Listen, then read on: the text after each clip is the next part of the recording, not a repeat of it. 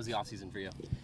It was good. Got married, went on a honeymoon, came back, and started preseason again. So it was with the MLS Cup being so late, it was really short, but it's been fun to get back out here and have a couple weeks of training with the guys. Were you able to get any rest at all?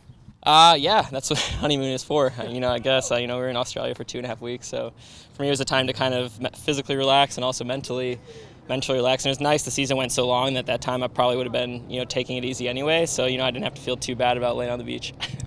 What was the highlight of Australia? Probably snorkeling in the Great Barrier Reef.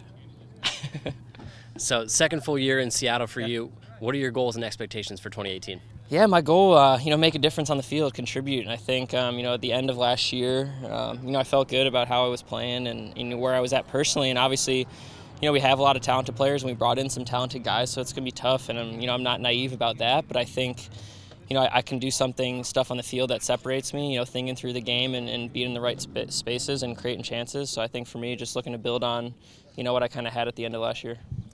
Saturday, Portland Timbers, first semi-competitive game for you guys since MLS Cup. What are you hoping to get out of that game? Yeah, obviously we played T1 U20s, but, playing a familiar MLS team, it's going to be a little bit different. We've been practicing against ourselves a lot the last couple of weeks, so it'll be nice to get a game. And obviously Champions League kind of changes everything this year, and normally the first MLS preseason game, you're not too concerned about it, but I think guys want to be in good form and want to show well, to get a chance to play early in the season.